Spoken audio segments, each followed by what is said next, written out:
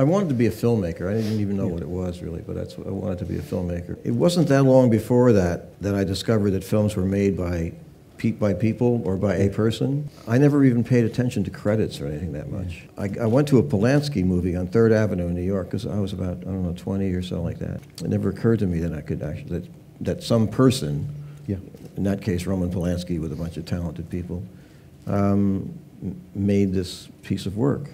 And I came out into the lobby and I thought, maybe that's something I could do, so I decided to go to film school. Writer just went right by me. I wasn't interested, didn't affect me at all. But I liked playing with camera and shooting stills. I was just learning then about f-stops and all that. Yeah.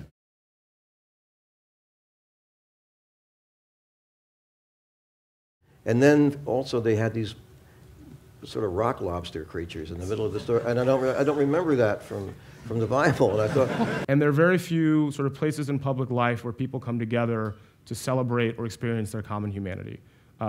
Pretty much in 2015, it's large music events, sporting events. It's part of the reason why I love soccer, and it's film.